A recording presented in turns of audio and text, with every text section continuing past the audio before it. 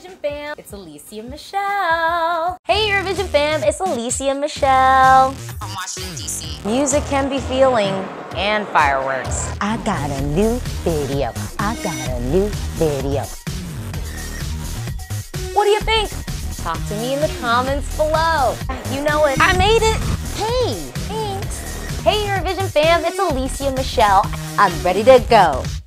Eurovision fam, are you ready for the show? I got a new video. I got a new video. Today we're going to be breaking down all things Diodato, Italy's representative for Eurovision 2020.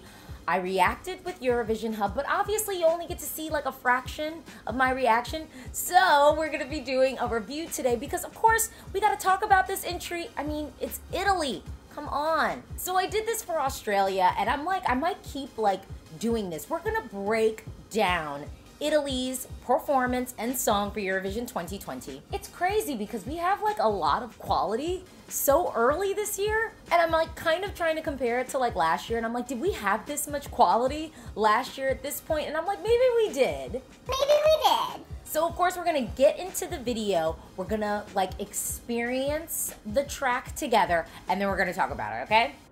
Play. Okay. Oh yeah, my clip kind of starts into it.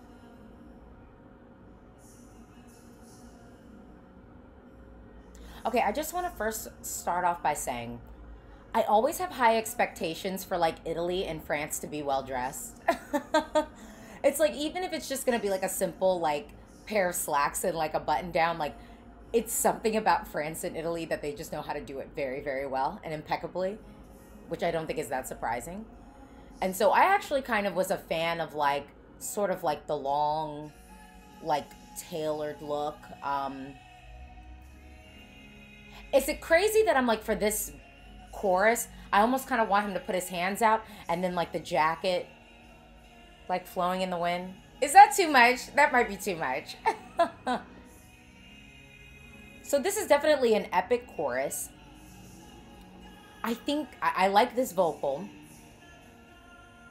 The vocal actually reminds me of the vocal that we had in Non mi avete fatto niente. You know, so I like that. It's very Italian.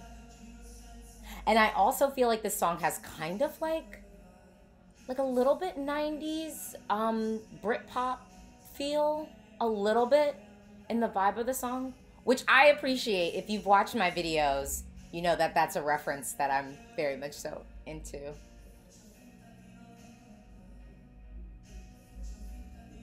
You know, I really had high hopes for Italy this year because I'm thinking they have like all the momentum.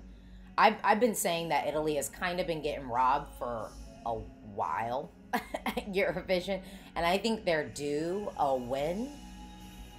Yeah, I really like the styling. I'm like going back to it. I'm like, I like the button down. I like the jacket. I mean, and again, the chorus is epic.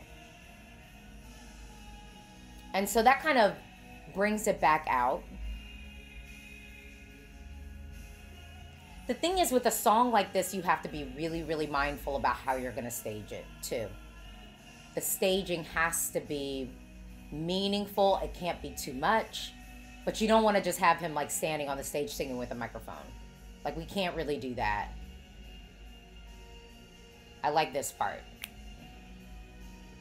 This is, like, very, like, 90s, like, alt-rock. But then it kind of became pop feel. But the stuff that I like. Like, really, like, stuff that I like to listen to. But see, a part like this is like, this is a lot of instrumentation and like, what are we going to show on stage, you know? Yeah, this is good. This is a good song, but the thing about this is there's something very Duncan Lawrence-esque, and I said this in my reaction, and I think someone was just like, how can you draw that conclusion? Because we already know he's a singer-songwriter, and this is like an anthemic track. So Arcade was sung by a singer-songwriter, and it was an anthemic track. So yes, it is definitely Duncan Lawrence-esque. Okay, so let's start off with the styling. because we all know styling matters. I love the way he looks. I love the way he is dressed. I wouldn't even necessarily put him in a color. If we wanted to do a color, I'd be open to maybe like some plays on like a navy, maybe a rich royal blue, or maybe even like a really dark purple or something, just to maybe like not do the I'm dressed in head to toe black, which there were a lot of male singers dressed in black last year, and even like male singers who were singing like upbeat songs, i.e. Mickey Lavenda, was done in black, which I didn't think, it's like it didn't matter, but then it's like it does matter. So I really love the styling. I love the coat. I love the button down, buttoned all the way up. Like, he looked great. So let's just get that out of the way. I feel like with this song, it's tricky because it's a song that I like.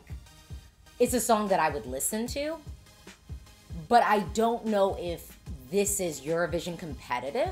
I feel like people, when they saw my reaction with Eurovision Hub, they're like, oh, so Alesia doesn't like it. You know, and some people are like, well, Alesia, everything isn't about winning. Okay, like, but we're still at a competition, so I'm judging and rating this song in the lens of Eurovision. So I can say I like it, which I do like it, but ultimately the question really is how will this perform on the stage? Let me repeat that. The question is, how will this perform on the stage in Rotterdam, the Netherlands? That is the question, ultimately, that we have to think about when we're talking about Eurovision entries. So although I think that this song is great, you know, I think that Italy had like all the momentum, like they legitimately did. I think they had all the momentum. They had everything going for them to potentially come and like win this year and win easily. I think Italy gives quality. I didn't watch the national selection, so I know that there were some people who were like, oh, such and such should have won.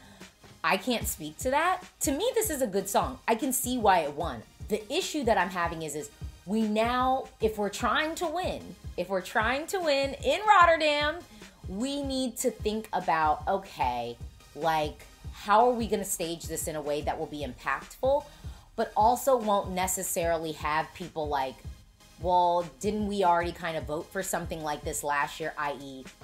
Arcade?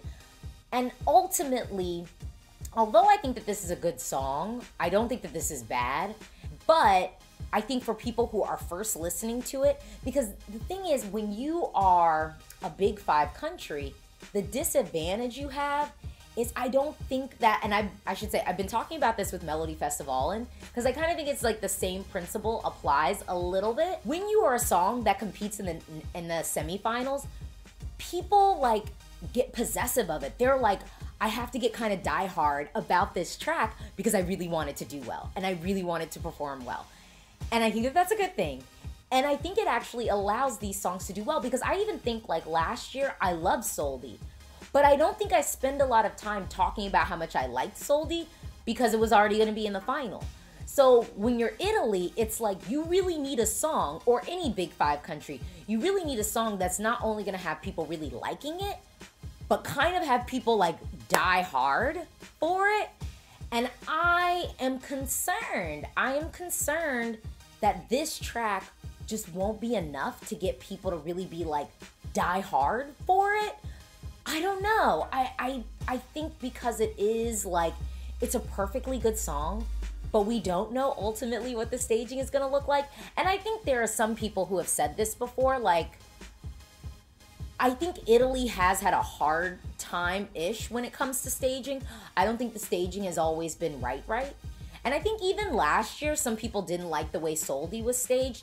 I actually didn't mind it, but I kind of was of the class of, what they did on stage wasn't like bad enough to detract from the fact that like Soldi was a great song. But it might not have been enough for someone who's just like a first-time viewer who isn't like us, who isn't in this bubble of like following every single song like when it drops. So if you're that person where you're just getting into it, I don't know if this song is going to pull you enough to where you're like rabid about it and like, no, this song must win. So yeah, so I'm kind of concerned for Italy a little bit. I think it's a good song, but do I think that this is Eurovision competitive? As of now, no. I really, really don't think that this is Eurovision competitive. And I think mostly because it is going to be direct to final. So then it's already kind of working at a little bit of a disadvantage because, you know, the focus is going to be on those songs a little bit more. The focus is going to be on those songs that are going to have to fight it out for their way to get into the final. So yeah, that's what I think. What do you think about my comments? Do you agree with me? Talk to me in the comments below. Do you disagree with me? That's totally fine too. You know that's cool because this is a conversation. Talk to me in the comments below. Don't forget to like and to subscribe because I got more content coming for you. Let's get excited for Eurovision 2020. Oh, and don't forget, I am actually going to be traveling to Stockholm, Sweden for Melody Festival in the grand final. So you obviously need to stay locked because I'm going to be giving like insider scoop stuff on Melody Festival and talking to all your favorite Melfest artists. So yeah, even if you have ideas for questions, like tweet me. My Twitter, it's pretty easy, @Alesia Michelle. Bye.